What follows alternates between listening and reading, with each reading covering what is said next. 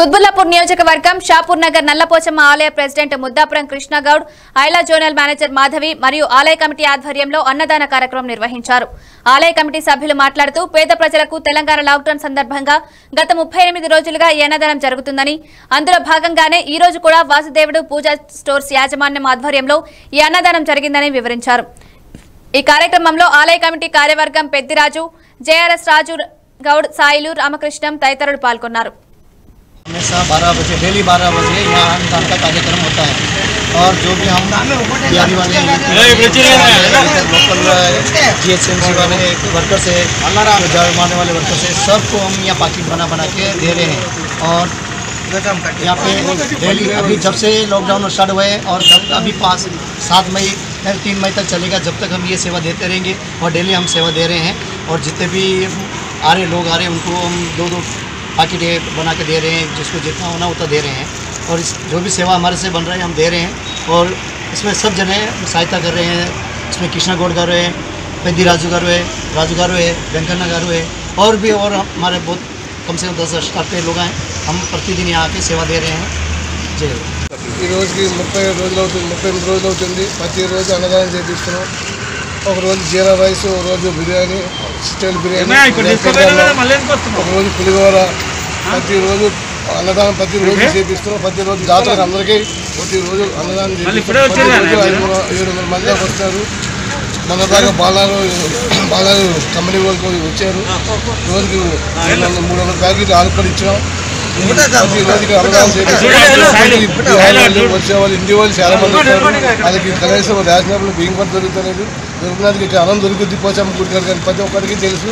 అందుకే ప్రతి ఒక్కరు ఇక్కడికి వచ్చి ప్రతిరోజు తీసుకుపోతున్నారు. అలాగే కృష్ణన్న గారు, మాధవి మేడం గారు, వెంకన్న గారు, బాలకృష్ణ గారు, మన రాజు, మన భగత్ సింగ్ గారు, పెద్ద దాతలు అందరూ ముందున్నారు. అందరూ హెల్పింగ్ చేస్తారు. అలాగే ప్రతిరోజు చేస్తాం. ఈ లాక్డౌన్ ఎన్ని రోజులు ఉంటుందో తెలియదు. అలాగే లాక్డౌన్ ఉన్న రోజులు చేస్తామని ప్రతి దాతలు ఎవరు ఉంటే ముందుకు రావాలని వచ్చి ఇవ్వాలని కోరుకుంటున్నాం. చాలా మంది ఉన్న కమిటీ మెంబర్స్ అందరికీ నాకు ధన్యవాదాలు చెప్తాను. అలాగే దాతలు ముందుకు రావాలని, సాయం చేయాలని ముందుకు రావాలని ఆఫీస్ తీసుకెళ్తున్నారు. దొరుకుతుందని ప్రతిరోజు వచ్చి తీసుకెళ్తారు. అలాగే శ్రీ నల్లపోచమ్మ దేవాలయం కమిటీ తరఫున 38 రోజులుగా గత 38 రోజులుగా లాక్డౌన్ స్టార్ట్ అయినప్పుడు సేవా కార్యక్రమం చేయడం జరుగుతుంది. అలాగే ఈరోజు దేశంలో అత్యంత పెద్దదైన పారిశ్రామిక వాడ, ఇందులో వలస కార్మికులు ఉన్నారు, వేరే రాష్ట్రాల కార్మికులు ఉన్నారు. అందరికి కూడా జీవనోపాధి ఈ రోజున కంపెనీలు బంద్ అయినాయి. వాళ్లకు తినడానికి తిండి లేక ఎంతోమంది అల్లాడుతున్నారు.